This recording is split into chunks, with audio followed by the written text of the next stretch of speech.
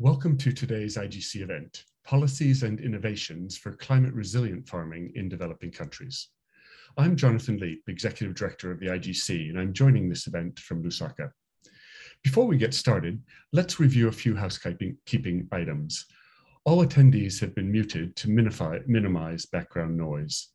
We're going to have a designated time at the end of the panel discussion to answer questions, so please type your questions in the Q&A box at the bottom of your screens. Please make sure to include your full name and organizational affiliation.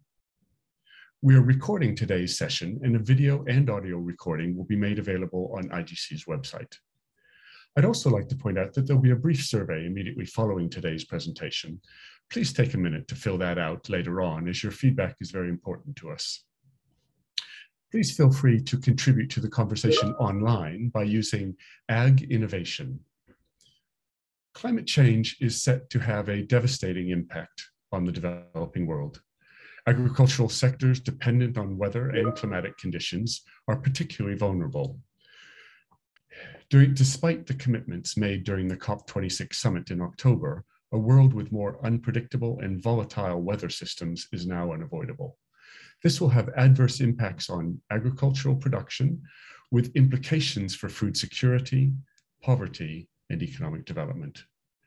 In the face of this, agricultural adaptation, the focus of this event, will be critically important to maintaining and supporting livelihoods and economic growth in the developing world. Alongside this event, we're launching a new growth brief today on this important topic, authored by IGC researcher Kelsey Jack and IGC policy economist Nick Wilkinson. Across low-income countries, agricultural sectors account for, on average, about 2/3 of the workforce and 1/3 of GDP. Because of their geographical location, these are the same countries that will experience the worst in natural disasters and increasingly harsh weather conditions. The prevalence of subsistence farming, food insecurity, and extreme poverty across the developing world make millions acutely vulnerable to the impacts of climate change. Without action, developmental gains are under threat. Alongside mitigation, adaptation to climate change is the twin component in reducing climate risk in the coming century. As emphasized in our forthcoming growth brief, adapting to higher variability in temperature and precipitation will be more challenging than adapting to increases in average temperatures.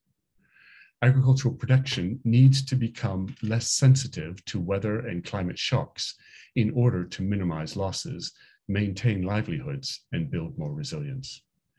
However, the process of adaptation is unlikely to be cheap or easy. More accurate weather forecasts can help farmers make better investment decisions. Research in Africa and Asia found that greater access to accurate weather information can increase agricultural productivity. Weather-based insurance products and more tailored loans can lower risk and support incomes and investment.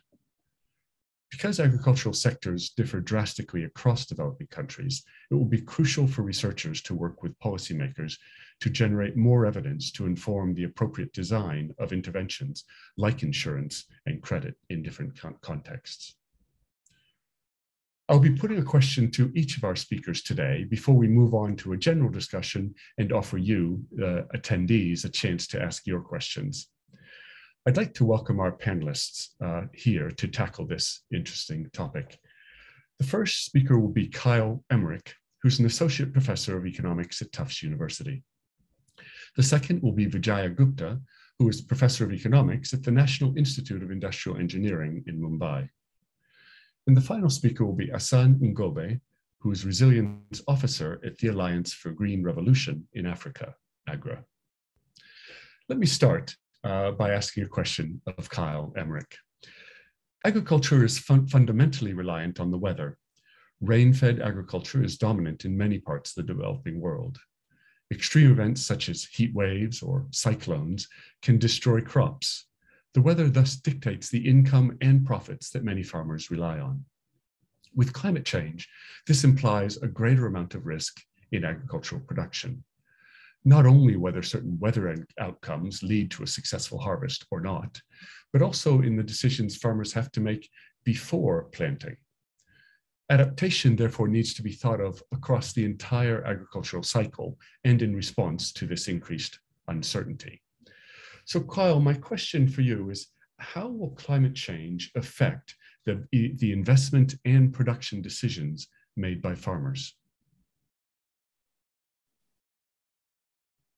Thanks, Jonathan. Appreciate it. So by shifting the distribution of weather, climate change makes events that used to be abnormal much closer to normal. So as we know, extreme hot years become more frequent, and smallholder farmers then have to reoptimize to this changing distribution. And so the goal, which, as Jonathan alluded to, is for this reoptimization to keep farmers' expected profits the same as they were before climate change. But we already have some evidence that exposure to weather risk, I should say, changes the production decisions of farmers. So I'll give just a few examples and thoughts on that. So first, when facing uninsured risk, farmers are naturally less willing to make investments early in the season that otherwise might have been profitable. For example, knowing that the weather is more likely to turn out bad, an optimizing farmer may cultivate, say, a bit less land, or they may invest in fewer inputs, or they may grow crops that are less profitable on average, but that are more tolerant to bad weather. And so the simple reality is that farmers face a trade-off, and research has shown they can invest more early on and potentially obtain a higher return, but this increases their exposure to bad weather. Thus, one thing that's key and we need to pay attention to is that by reducing incentives to invest early in the season, climate change lowers the return from farming. And it does so even in years when the weather turns out fine. And the reason for that is because it created this disincentive to invest in fields. And so second, this kind of begs the question of whether climate smart practices, which are, I think some of the other speakers will touch on, can be adopted to decrease the farmer's exposure. This is an area where I think we really do need more evidence and more research. But one thing to keep in mind is that technologies or agricultural practices that only reduce a modest share of the farmer's overall exposure are probably not going to be too transformative. For instance, a new seed that might only protect against a certain type of drought may reduce risk a little bit, but not enough to be transformative. And so in this space, bundled interventions might be appropriate. That really target different types of risks that farmers face. And then third and finally, climate change affects more than just decisions about how to manage plots. I mean, I come from the thinking about how farm level decisions are going to be made, but the reality is that farm households in developing countries do a lot of stuff. And that is, part of their calculation at the beginning and at the end of the season. And so we have empirical evidence showing that farmers often turn to non-farm work after negative weather events. And the micro studies in this space show that these effects can be quite large, but what they might not capture is they might not reflect the possibility that the non-farm sector might not be strong enough in some contexts to absorb this extra employment. And particularly in the presence of aggregate shocks that the micro studies can't do as much with. So we need to think about migration as another margin where farmers have been shown to adjust. But to be clear, welfare is not simple in this case when we start thinking about labor reallocation on the margin. It may become optimal as climate changes for some farm households to exit agriculture. But that's no guarantee that their income stays the same or goes up. And even if it does, as some have found, welfare includes a lot more dimensions than that. So it's a very complex problem to try and solve. Great. Thanks very much, Kyle. I meant to mention that Kyle's joining us from Boston. My next question is, Vijay, for you. Vijay is joining us from Mumbai. And I would like to ask you about a further issue in adaptation. We know that it's going to be essential in the face of the growing climate risk, and that it can take the form of behavioral changes, and the way Kyle was talking about, in response or even in anticipation of weather changes. But it can also take the form of the products or byproducts of technological change. So we can see adaptation as flowing from technological change as well. And both of these, both behavioral change and technological change, can together feed into increased resilience or reduced sensitivity. We also know that a lot of those actions are likely to be costly. And there are likely to be various impediments, whether they're information or other kinds of impediments.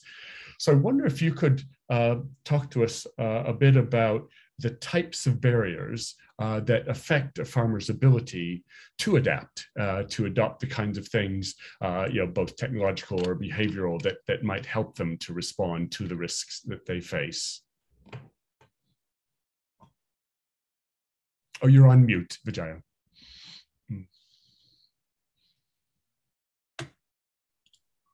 Yeah. So I'm audible? Yes, you are. Yes. So thank you very much, Jonathan. I'm deeply honored to be invited on this platform. And as you have rightly put, and Kyle also have mentioned that, farmers face numerous challenges while taking decisions to, adapt or not to adapt. You have already set the tone in the beginning itself. And these decisions are actually influenced not only by their socio-economic or demographic profile, but at the same time, their perception of climate change and the variability. Over a period of time, we have seen across the world, indigenous people have been perceiving the change in the climate for ages, and accordingly, they are actually, taking decisions on their farming practices. This is also confirmed in our study. I mean, we did this study, micro level assessment of more than 700 farmers and households in Bihar state of India.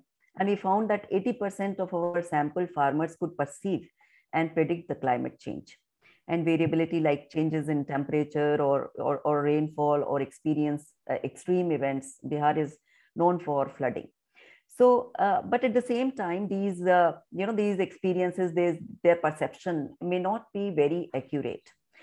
So their decisions on adaptation depends on really weighing the perceived benefits of adaptation and the risk of not adapting. So definitely they will be weighing both of these two options. At the same time, besides their perception, the choice of adaptation strategies improve with accurate and timely information if it is provided to them on climatic variability and precise technical details on adaptation strategies. Also, in developing countries, there are a lot more challenges as we have been facing in the farming community, in the absence of institutional support mechanism, which is improving, although in particularly in India, including knowledge transfer on agronomic practices through extension services, institutional credit provisions, better price realization through market access. So, and better bargaining in both the markets, input market as well as the output market. And as Kyle mentioned, financial insurance against their risk. They are already into risk of the climate change. So adaptation can be really, it is, I mean, in the absence of all these, adaptation is really challenging for them. Now, adaptation strategies could be, it could be maybe on the farm level, like crop rotation or changing crop varieties, soil and water conservation, or secondly, it could be a livelihood diversification, maybe through migration, as Kyle mentioned, or maybe financial risk diversification, crop insurance, planting vegetables, these kind of financial risk diversification they may take.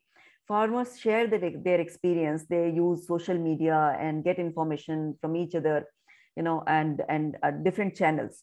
So therefore, I feel that in developing countries and in less developing countries, mobile network and the provision of media channels are also very crucial. Therefore, adaptation decisions are, and at the same time, these decisions are further challenged by their ability to adapt, which is influenced by their, farm characteristics. Like they have farm size, which is quite small, a soil condition may not be as good as possible. Irrigation facilities may be missing, market access, as I've just discussed, socio-economic characteristics of the households as well. That is, it is ability to adapt, meaning that their financial status. It is not just the financial status. We have also observed that if the farmer is younger in age, and farmer is actually educated, normally he's a fast tech learner and enthusiastic to adapt knowledgeable intensive adaptation strategies due to faster understanding and acceptability. So farm size and possession of better resources definitely improve their ability to adapt, which is a challenge in itself in the developing countries. The farmer's decision to adopt adaptation strategies are associated with the expected utility of from a particular decision which they are taking from a bundle of adaptation strategies. They may be adapting partially, or they may be adapting fully. So it really depends on how much they are going to earn. So they do some kind of cost benefit analysis. For example, the farmer will adopt water conservation strategies if he is aware that the expected utilities to adapt is greater than the utility derived in the case of no adaptation. So, what I feel here is that in developing an underdeveloped world, the farmers are facing lots and lots of challenges. It is not just a perception. Perception is, to an extent, is there, but at the same time, this perception is to be improved with the provision of accurate information on climate. So with the extension services, at the same time, their financial capabilities also to be improved through market, improving the market access to them. Great. Thank you very much, Vijaya. Hassan, let me turn to you. Hassan's joining us from Dodoma in Tanzania. We've talked about many different policies and interventions that could be adopted to support adaptation. Of course, these do include, as I mentioned briefly before, new technologies such as flood-tolerant rice varieties, better packaged and delivered weather information, maybe weather-indexed insurance products, and so forth. I wonder if you could tell us, sort of in practice, what types of agricultural systems offer the most potential. So what are the strategies and products and interventions that, in your experience, offer the most potential? Yeah, thanks a lot, Jonathan. And it's an honor to be part of this panel to discuss this really important subject and issues that affect people's lives. Just to jump onto what Vijaya was saying, that the problems that farmers and people are facing are actually real. And if I may just talk about some of the few things that we see on the ground, we've seen a reduction in yields in a number of farmers for up to about 30%. That's what research shows. But having worked with farmers directly, sometimes we see total crop failures. These issues are real. I'm from Zambia, just like where you come from, where you are right now. And I was at home over Christmas, and there was absolutely no rain. Just when I left to come back to East Africa for work, it poured like crazy. And one of my friends who is a farmer lost his total crop, absolutely everything. So you can imagine what an increase in temperature of above 1.5 degrees likely to mean on us in Africa. Issues of poverty are really key on our agenda. So within this framework, so what actually works from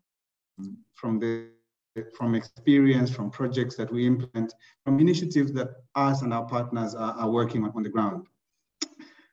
It's really difficult to say what actually works because Africa is so diverse with a lot of diverse systems. But what we typically see is projects that are offering solutions to people's real need immediately. We have families and farming families that go without food for a number of months in a year.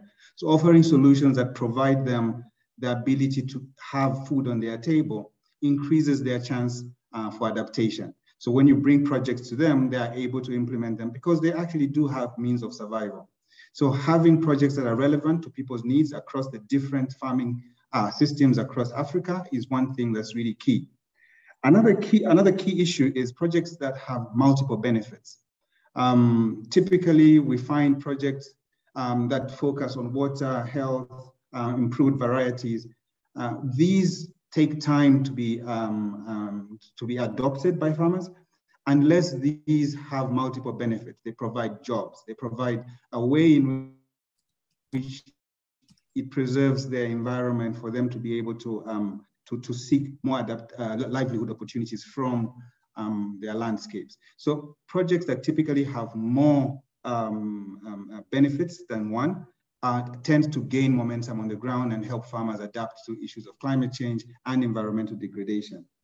Another key issue is projects and initiatives that rely on resources that are within farming families' accessibility. And in this, I'm talking about nature-based solutions. These are really key because they cost less. They rely on indigenous knowledge, and typically farmers, communities, and governments at a devolved level can relate to them. So being able to innovate around resources that farmers already use is one big plus that we've seen in projects that we implement. I can give an example of one of the projects that we implemented in Kenya, western part of Kenya. It's about sustainable land management, but it also works around building adaptation capacities for farmers and communities because of the nature of the fact that there's reduced rain and also encroachment on forests. Farmers recognize that the forests that are around them provide them more than just shade and water, but medicine, recreation, etc. And because of that, we are seeing more adoption. People are taking ownership of the projects on the ground. Let me just mention, as I conclude on this, a couple of key principles that we've been following to try and drive success around adaptation is local ownership. I think this is nothing new to a lot of people. It links very well to local resources, issues of use of local knowledge, as just mentioned. Another key issue is the ability of these projects to influence the strength of policies, but also the development of new policies to have systems that respond when shocks do occur. Inclusivity has been another key issue, women and youth. We've noted that a lot of adaptation projects tend to attract a lot of the women, and the youth tend to go to the cities. So having projects that create jobs within their vicinities is something that really works around adaptation. It's really hard, but I think that's the reason we're here as development experts, is to solve some of these really hard problems. Another key principle is around developing projects that don't tend to solve everything, but take an incremental approach towards the gains that we're making. Trying to solve all problems tends to confuse us sometimes, and we end up doing a lot, but achieving little. So taking an incremental approach does work. Another key principle is working on projects that leverage other successes, particularly financing, which is so short within agriculture, adaptation in agriculture. Those tend to work really well as long as we are working on partnership, leveraging what has worked, and building and learning from others, not for us to go into making mistakes where others have. So it's a whole menu of things. And like I said, there's no clear-cut answer. And sometimes we do a little bit of trial and error. And that's how we thank people from the research community, people who have gone before us. So let me stop here for now. Thank you. Great. Thanks very much, Hassan, and thanks to all of you. Let me ask a couple of questions just to get us started of the panel. I think quite striking that all three of you talked about adaptation above the level of the farm. So we often sort of look at the farm and whether we're talking about seeds or other sort of practices, changes in practices being part of the solution. But Kyle, you mentioned shifts to non-farm work as an important element. And Vijaya, you talked about livelihood diversification, not just crop or other diversification. And Hassan, you were talking about youth and this issue of migration as well. Could we stay at that level? And I just get each of your view on how important that will be. So both rural-urban migration, possibly temporary, possibly not, possibly seasonal, possibly permanent. But then other issues in terms of access to jobs, to non-farm work, and so forth. And I just wonder if I could get your sense of both this, how important this will be as your sense of how important this will be as part of adaptation, and what the key features of that might be. Vijay, do you want to start us off and then Yeah, give sure. both Kyle and Sam a chance to comment? Okay. So, in this context, as we have been talking about the inefficiencies and low productivity in the agricultural sectors in developing countries, which are still persisting in developing countries. This is, inefficiencies and the low productivity is all relative. Right. Over a period of time, developing countries are also improving in terms of productivity, but impact of climate change is definitely being seen. And large population, around 40 to 50%, is still dependent on agriculture for their livelihood. Though the livelihood dependency has fallen over a period of time sharply, and so has the land use in agriculture. But still 85% of farmers operate on less than 5 acres of land in India, and 60 to 70% our farming coming from dry land and rain-fed farms. Also, what is more challenging is that the per capita water availability is falling very sharply, with 25 to 30% of water utilized highly inefficiently. So this is another challenge which is being faced in these countries. Farmers earn only part of their income from the farming activities. Other incomes, they have to really add other income sources like wages, daily wage earners, or off-farm activities, non-farm activities. But at the same time, there exists inherent heterogeneity in employment opportunities and wage differentials between rural and the urban areas. And therefore, family members or one or two family members migrate due to pull of economic opportunities, as we have been talking about migration because of the climate change, which is becoming an issue. And due to push for adaptation to climate change and poverty alleviation, a possible insurance mechanism and diversify their income. This is, migration is becoming a source of income for them. And we have observed a silver lining in the migration here. So the migrating households' financial and knowledge remittances, they bring back their finances. At the same time, they bring back the knowledge as well, which actually improve their adaptive capacity. The migrated family members support the family, not only financial, but at the same time, bringing back the benefits of understanding of newer technology, newer market, and understanding the market through various channels. So our study has also found that higher number of adaptation strategies used in combination increase the crop productivity and show the effectiveness of adaptation in potentially enhancing the livelihood along the local food security. So okay. I feel that, okay, thank you. Yeah, I want to give Kyle and Hassan a chance to comment too. Kyle. Sure.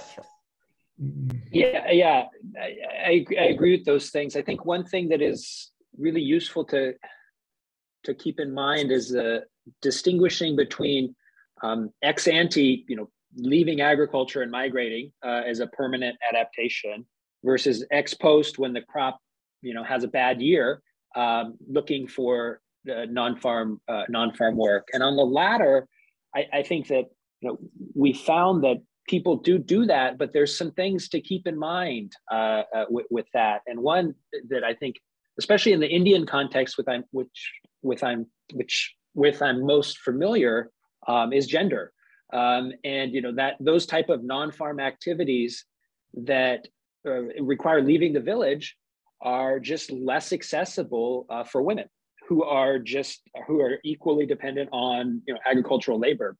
And so that as an source of adaptation can lead to gender inequity that we need to be really aware of. And so it may be that the male agricultural laborers can smooth their income by going and working in a coal mine 10 kilometers away, but that's not an accessible instrument for marginal female laborers, small farmers. And so that's a really important thing to keep in mind. Okay, very good. Thanks, Kyle. Hassan, any comments on this, the sort of diversification at the level of livelihoods and migration and those issues? Yes, I mean, these are realities that we actually do see currently happening, that people are moving from one place to the other. It's really difficult to do anything about it because people are struggling to survive.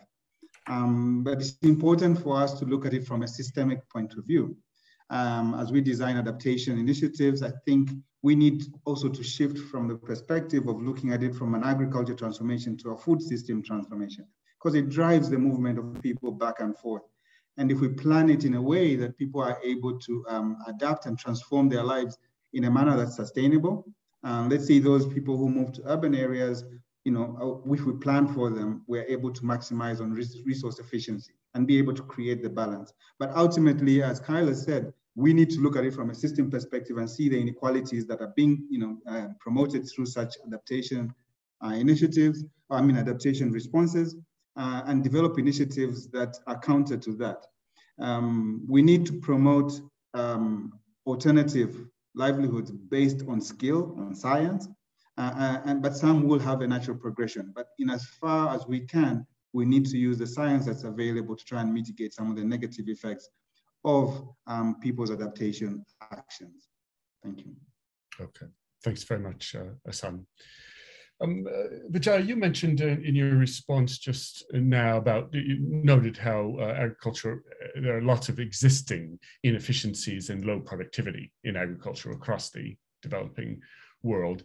And I wonder if we could focus on that a bit and invite all of your comments about how does that affect the prospects for adaptation? Now, I think people have made a couple of comments already about that, but I want to focus on the sort of starting point that we are, where we do have agricultural sectors which are less efficient, we know, than the economy as a whole. 2/3 of the workforce is in agriculture and only 1/3 of GDP comes from agriculture. So we know that the starting point is that there is a lot of inefficiency and low productivity.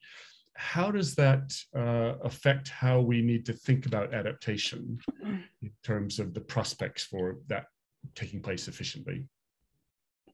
Yes, Jonathan, as I've already discussed, that the challenges and the issues the developing countries are facing enormous. They are enormous. And these inefficiencies, I give you the example of this pandemic time period when the migration, the reverse migration happened. And, you know, in spite of reverse migration, when it happened, people reached to their villages, and there was availability of labor in the villages. They could actually, the total output was increased much more than the previous years. The growth rate was much higher.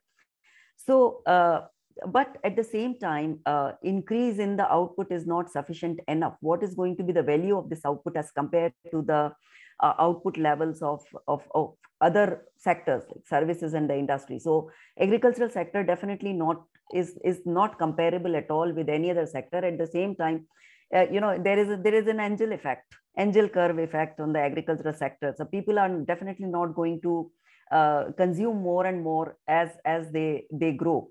So this is another issue here, is that the demand for agriculture produce is going to be limited only. And as we progress over a period of time, it is not limited in the sense that in comparison to other sectors, it is going to be limited. So if you compare the inefficiencies in agriculture sector vis-a-vis other sectors, definitely the inefficiencies are existing in this sector. But at the same time, over a period of time, if you compare the efficiency over a period of time, this is improving. Now, as you have rightly pointed out on the inefficiency part, so I think the technological upgradation in the sector, maybe use of artificial intelligence, as I mentioned, that almost 25 to 30% of water is highly inefficiently utilized. So if in case of irrigation or in case of water usage, this newer technology comes into the play, like artificial intelligence or Internet of Things, big data analytics, remote sensing. So, these inefficiencies can be reduced to an extent. Okay, thanks. Kyle, I come to you, and I wonder, but you can choose to answer the question in a different way. But one question I have is, to what extent should policy be aimed at retaining as many farmers in the sort of sector and in the rural areas, as opposed to supporting or at least allowing migration to the cities as part of the long-run solution. Right? We know that in general, structural transformation involves that kind of migration. So I just wonder, when we're thinking about adaptation, how do we put together that with the sort of immediate challenges? Yeah, I think that that is certainly part of the picture. At the same time, interventions and things that drive agricultural productivity can do both. I mean, a lot of sort of the economic models we have show that increasing agricultural productivity can make can cause the non-farm sector to thrive locally, and that's going to create employment opportunities locally for people. So in some ways, it's not impossible to do both of those things simultaneously. But also, I think that like diversifying and incorporating non-farm work and thinking about migration is critically part of the picture.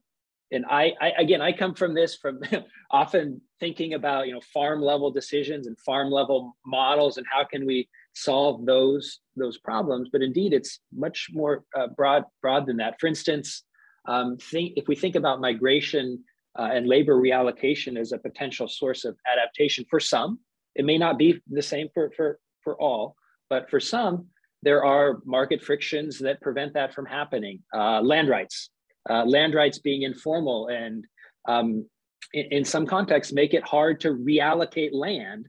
And so a household who may be better off actually reallocating their labor elsewhere has a hard time reallocating their land to another more productive household in the village, and that hinders that type of adaptation. So it's really it's a market friction much higher up than just a little constraint on farm level, adoption. Thanks, Kyle. Hassan, any comments on this? Just how does the starting point where there is widespread inefficiency and low productivity in agriculture, how does that affect both the sort of strategies for adaptation, the right strategies, but also the prospects? Yeah, thanks a lot. I mean, these are not really easy questions to answer. And the inefficiencies that we have in agriculture are precisely what we are working on to try and to sort out. And the kind of work counter to adaptation strategies for us. And let me pick out the issue of productivity gains that we need to close. In Africa, the productivity gap can sometimes be as much as 60–70%. And just increasing that by 30% in terms of productivity levels of farmers, we sort out quite a big problem with regard to issues of adaptation. But when we have these inefficiencies embedded within our agriculture and farming systems, it becomes extremely difficult to add on layers of technologies that help improve adaptation. But that said, most of our clients, our governments, really have no choice, because these inbuilt inefficiencies tend to grow into bigger negative effects on the economy. For example, the import bill for food in Africa is huge. It's in the tens of billions of dollars every year. If we're able to sort out inefficiency within the agriculture sector, reduces our import bill, money we can move into more adaptation initiatives, building capacities of people, creating more jobs at the rural, infrastructure that is climate resilient, supporting markets that are able to absorb the production that we are growing, and hence building incomes and resilience of farmers. So the inherent inefficiencies we have in our farming systems make it really difficult for adaptation initiatives to take root because of the ripple effects it has across societies, across economies. These are issues that are not, it's not impossible to deal with them, but they require leadership and focus, because we have seen it happen. We've seen Rwanda make changes around its investments in efficiencies in agriculture within relatively short periods of time. Ethiopia has shown that the potentials are there. In Ghana is also really leading on productivity gains. So we can improve the inefficiencies because we have no choice at this point, really. Thanks, Hassan. One final question before we open up to questions from the attendees.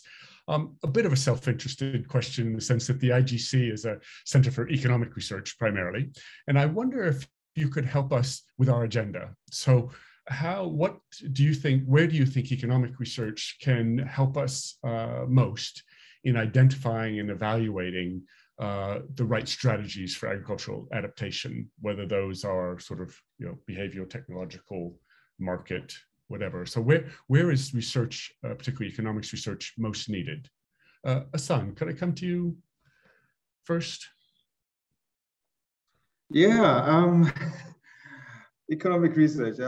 We always kind of, as we develop projects, we try to look for the leverage point to make our projects more impactful. And more as we work with policymakers, we talk about how do we get ministries of finance onto the table for the adaptation agenda. And typically, most of our ministries of finance are looking at economic growth. So how do we pitch adaptation as an economic issue?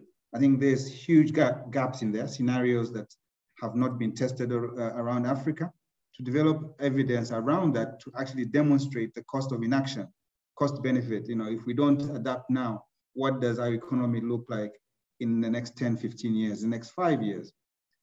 It's the same way in terms of how we develop capacities. How do we design our education policies, our skills policies for those that are just finishing the education and going into skilled employment?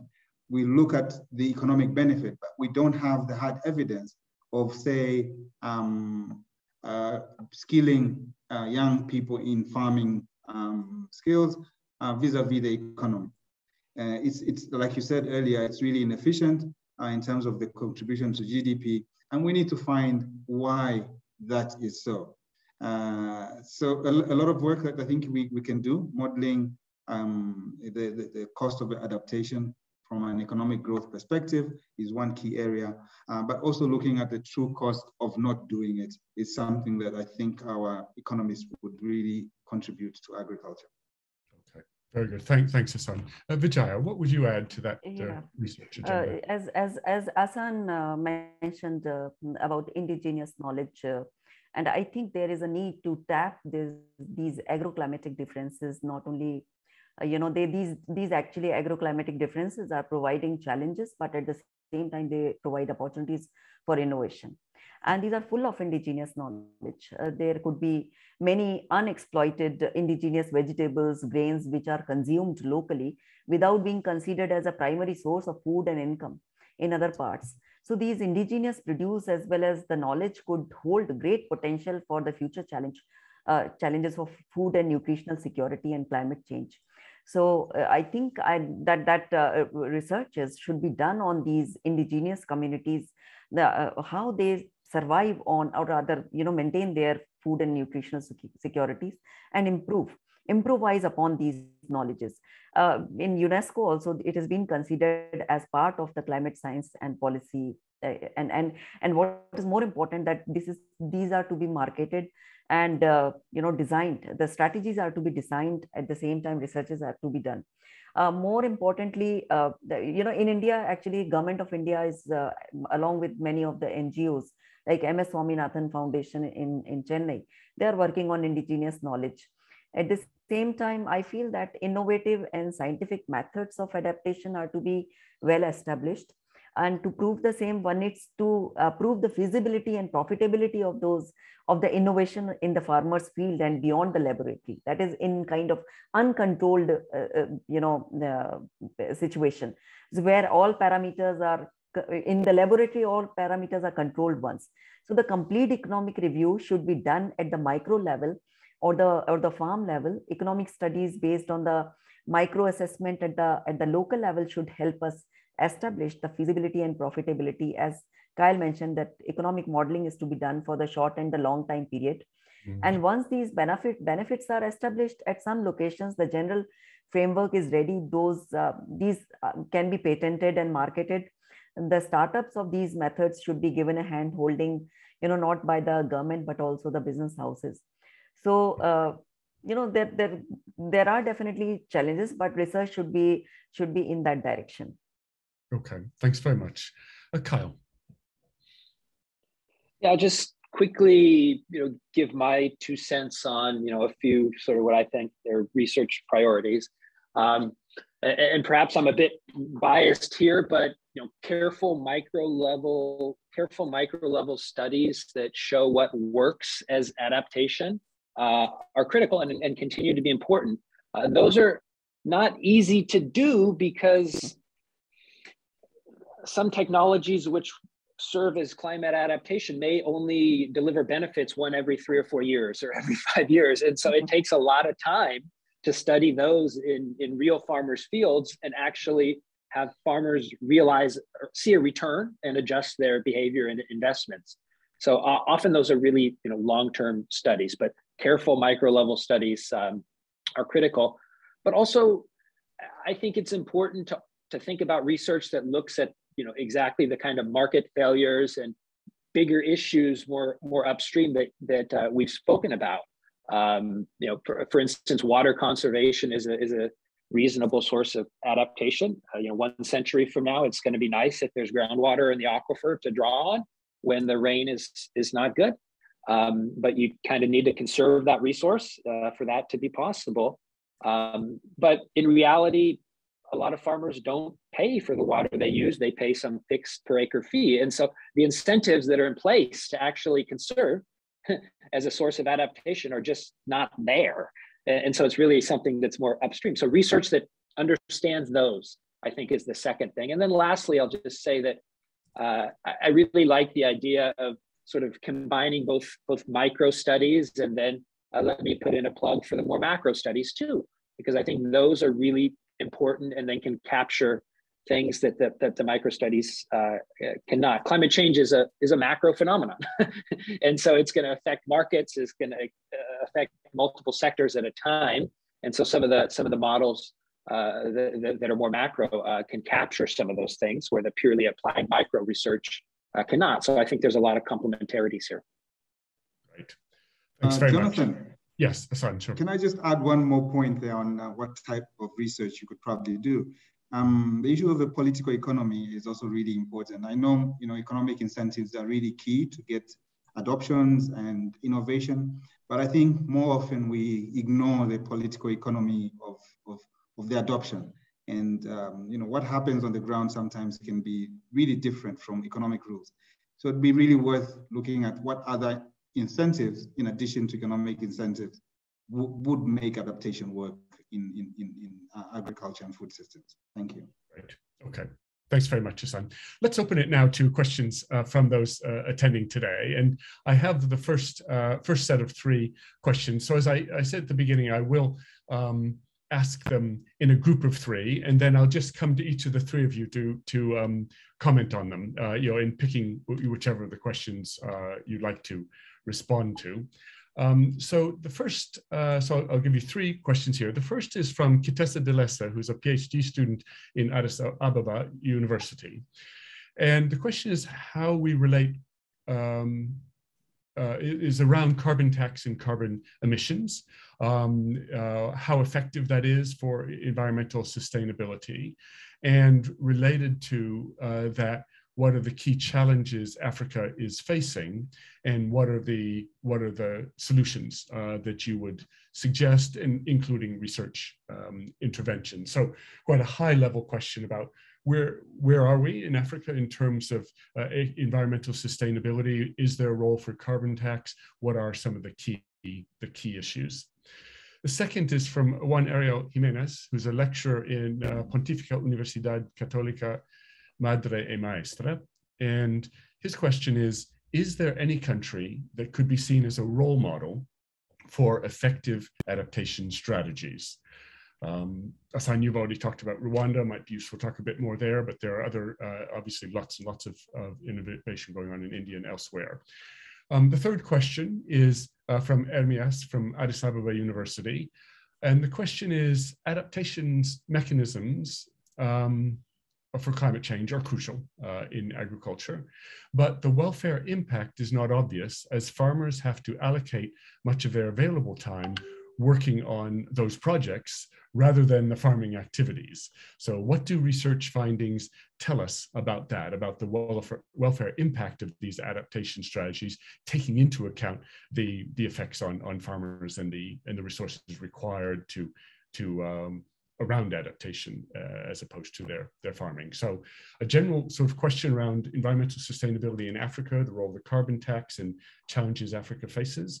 A question about, are there a good role model? Is there a good country role model for effective, more than one, adaptation strategies? And then the final question is, how do we think about the welfare impact of adaptation on farmers, given that adaptation itself is costly in various ways? So let me come, Vijaya, can I come first to you and then Asan? And then... something is coming to my mind is that it's not adaptation strategies, but I would like to, say that Israel could be the one which is, which is a country in terms of the water utilization and in spite of having very less water in the country, they have done very well in terms of the, self-sufficiency in agriculture produce. So I think that, looking at the Israel's contributions in terms of technology in this field, we can definitely, take the technologies ahead, and we can learn from their experiences in water use. So right now, this is what is coming to my mind. And at the same time, I think Brazil is also doing very well in terms of the adaptation. So for the time being, yes. Great.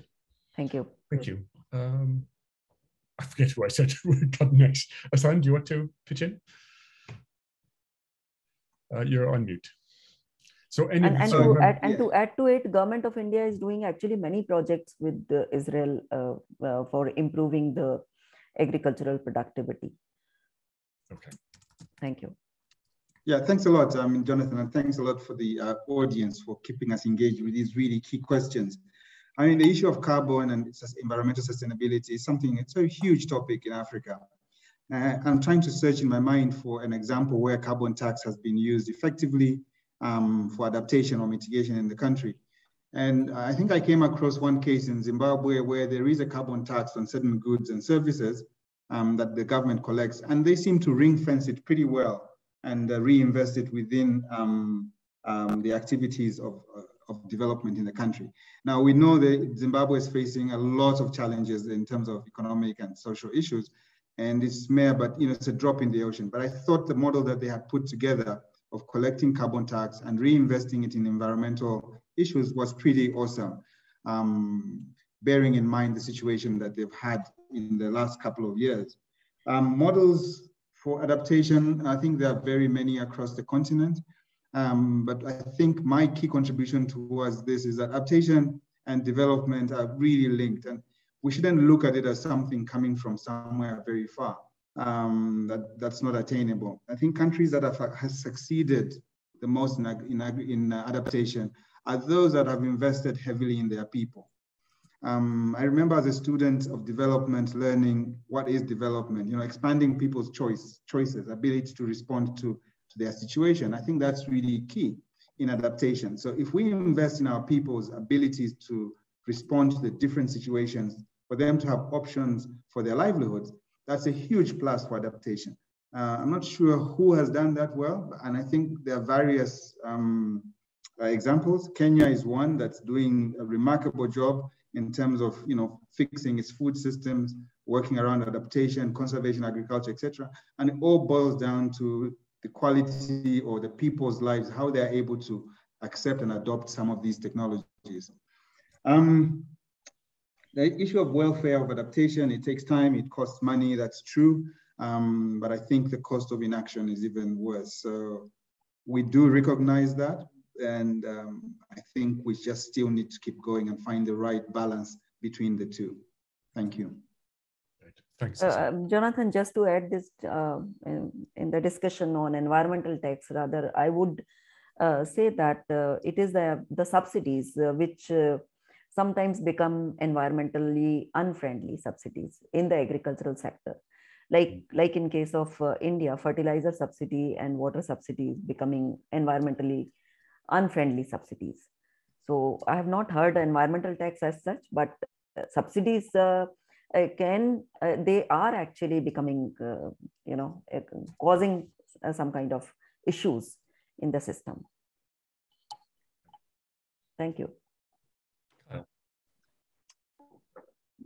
Yeah, on Katessa's question on the carbon tax, I think if you did a survey of economists, I would be willing to bet that economists' policy intervention number one for mitigation would be a carbon tax, and so that's I think a critical thing, which is going to be part of the policy debate for a long time. But hopefully, we can get progress on enacting these things. I think the most recent research, and even thinking of some research that some of my colleagues here have done, has shown that some of the off-sided negative economic impacts of a carbon tax don't sort of match the data, and so that the idea that carbon taxes are going to harm employment or hurt GDP, that hasn't really matched the data well.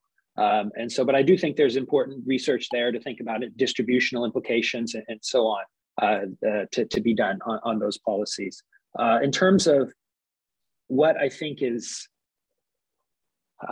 really pressing issues for Africa, the two that come to mind immediately for me are water, irrigation, and the green revolution. I mean, the green revolution, which we know about, has proliferated around many parts of the world, and many parts of Africa were missed with that. And so, seed varieties that are improved, but also climate resilient, I think, are an opportunity for Africa to have a wave of the green revolution that isn't just high yielding seeds, but high yielding seeds that are more tolerant to these weather extremes.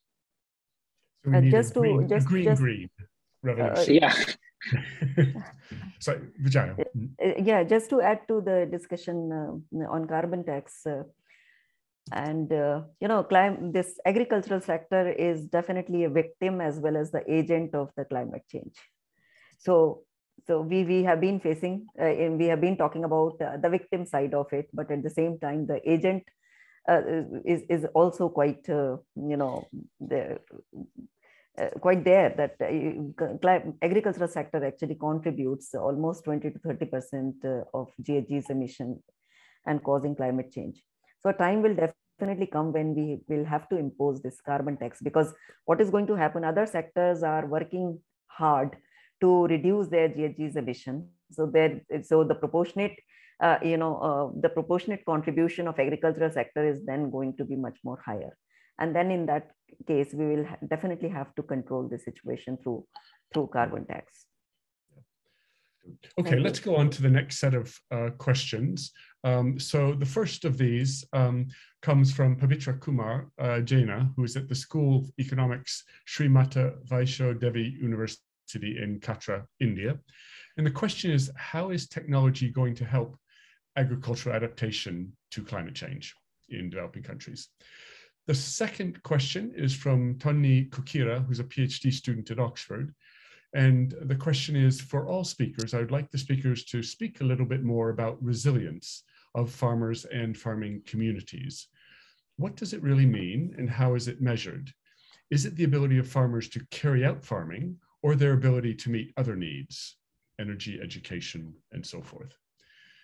And then the third question is Rong Bao, who's an LSE alum and current master's student at Yale. And the question is, could you comment on international organizations, especially the World Bank and the United Nations, current influences on local level adaptation initiatives? What are some potentials and challenges for future collaborations?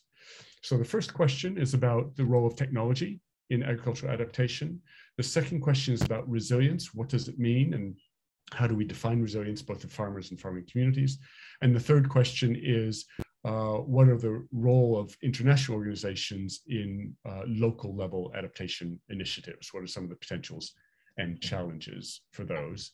Hassan, maybe I'd come first to you again, if that's okay, and then maybe Kyle come to you and then to Vijaya. Yes, great, and thanks a lot for those questions. Yeah, really tough questions, but really relevant. And let me just pick on the one on resilience and the role of international organizations. I think we all have been battling with the issue of resilience and how wide it is, how difficult it is to define, measure, track, and report on.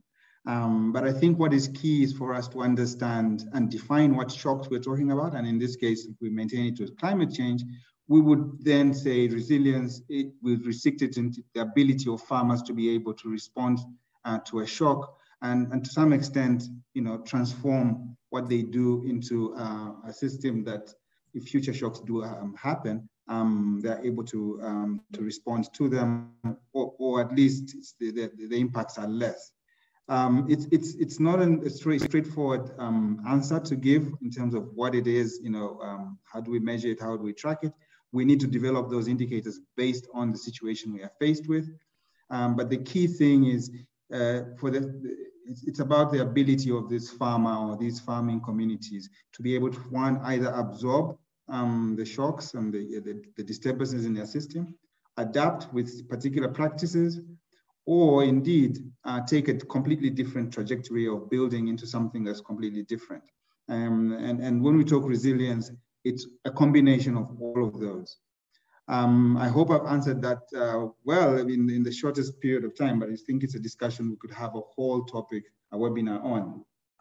On international organizations, it takes particular interest to me because we've seen many times where climate change agendas are decided for people in the developing countries, and because we have limited research, we have limited influence on the table.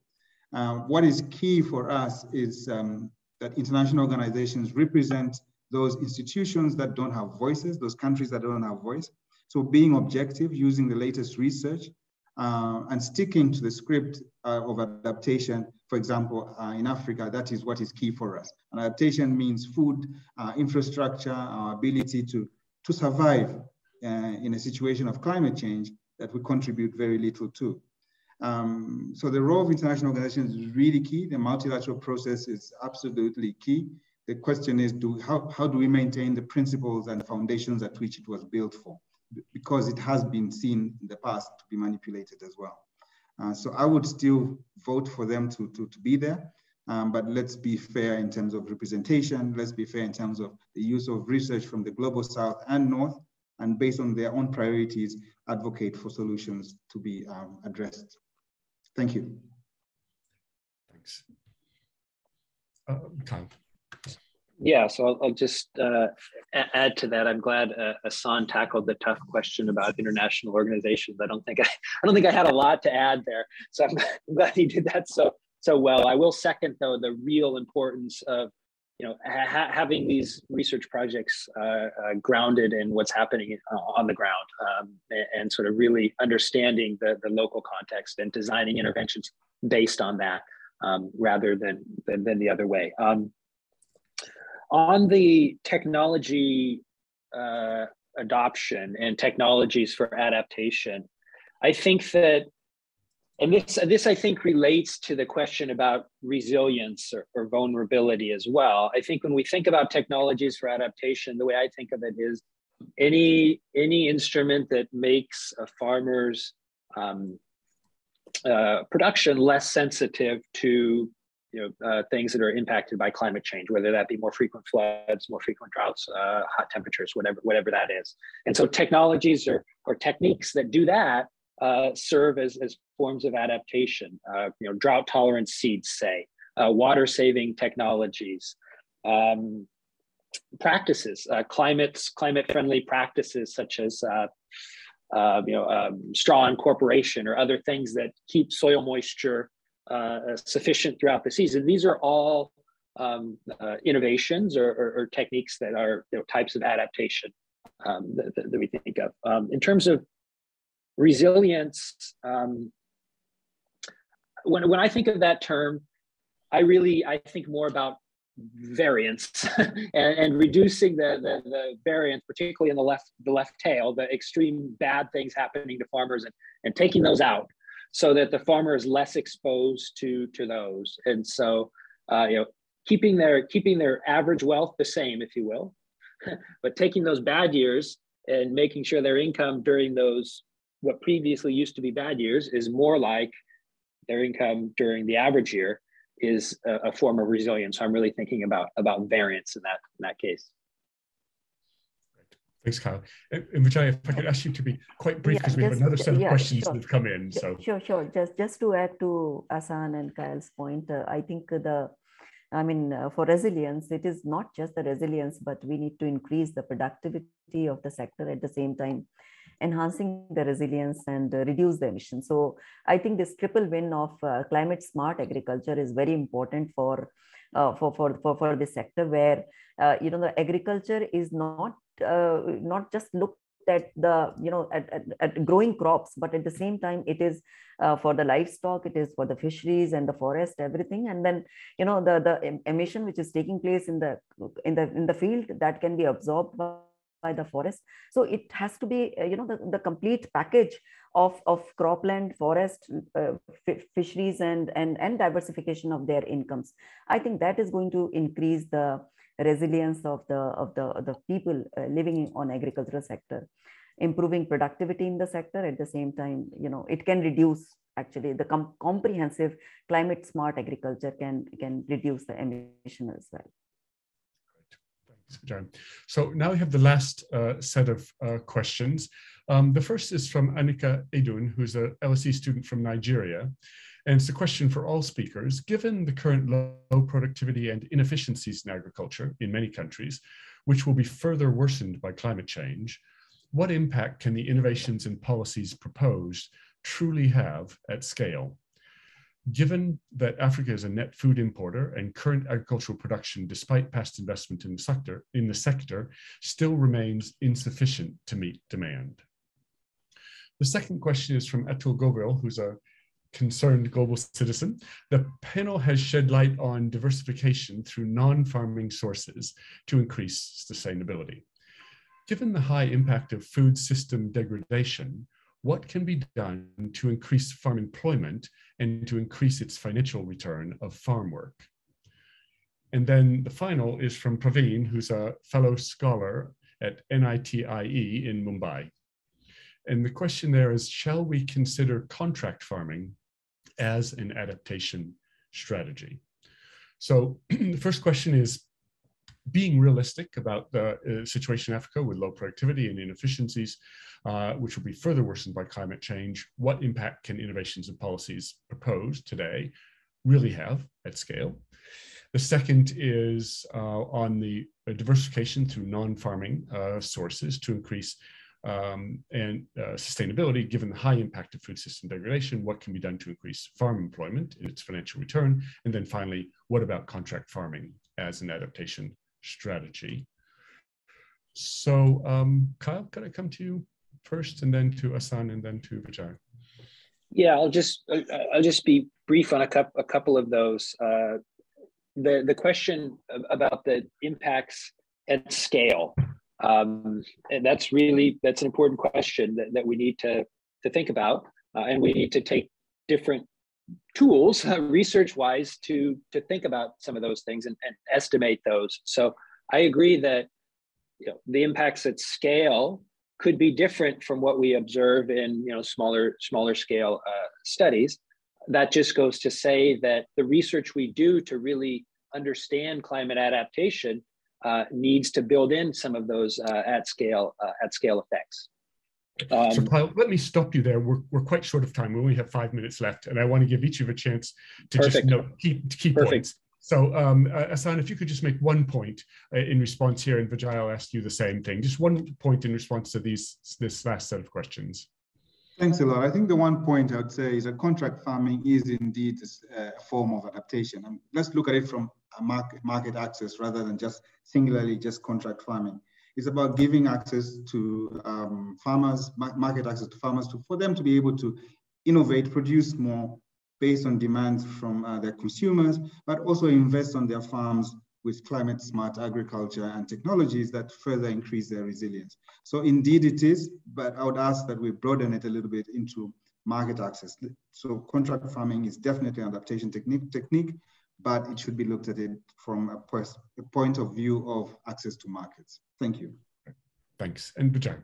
Yeah, just to add to Asan's point, on contract farming with the businesses, I feel that it is not one-to-one basis. It cannot be one-to-one basis where 40 to 50% of the population in the agriculture in India and developing countries as well, large population. So I feel that it is, if it can happen, say maybe village to the particular business. So this kind of contract farming possibly can lead to adaptation in this in this field. At the same time, I would like to add to the point of policies. Yes, there are policies, like in India, National Mission for Sustainable Agriculture, which is actually one of the 8 missions in India, and which focuses on dryland agriculture, because almost 70% of the agriculture coming from the dryland areas, and focusing on risk management, access to information, and use of biotechnology. And there are, gamut of policy options are available on the same. Great, thanks very much, Vijaya. Thank you. Yeah. Well, it's now time to wrap up. I think what is striking for me about this panel and so useful in helping us all to think about adaptation more is the importance you have all attached to thinking about adaptation at different levels. So to think about adaptation at the farm level and the role of technology and behavioral change to increase productivity, but also even broadening there, Jai, as you were saying, to think not just about crops, but about livestock, fisheries, and so forth. And then the next level up to think about non-farm opportunities for work and how that's an important element of adaptation, as well as things that happen on the farm. And then taking a level further up, how both the role of migration and rural-urban, both seasonal and permanent migration. And then even perhaps a level above that, which is making sure we don't lose track of the macro as well as the micro with the sectoral changes. So I think really you've helped us to get a really rich picture of the range of issues here. I wonder, we have just 2 minutes, so I wonder if you could each in sort of 15 seconds say what you think are sort of key issues to be focusing on as we go forward thinking about adaptation. And Vijay, I'll start with you now, and then Asan, and then Kyle. Right. So I feel that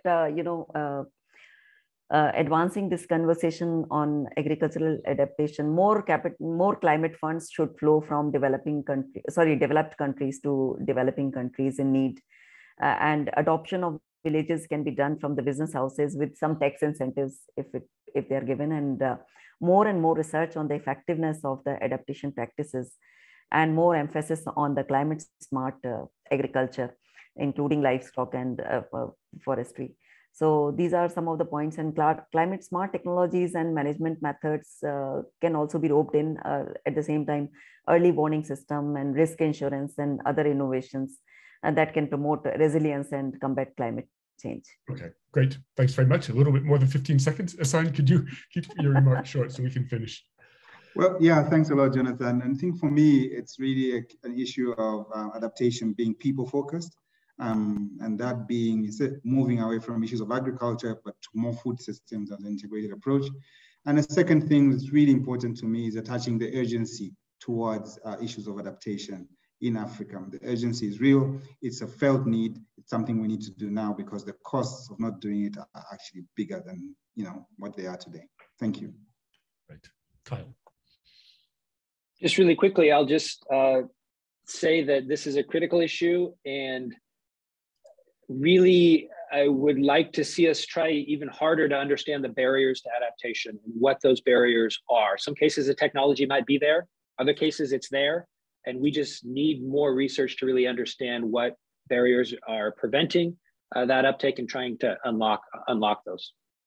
Great. Thanks very much, Kyle. Thanks, Vijaya-san, for a really very rich discussion around these important issues.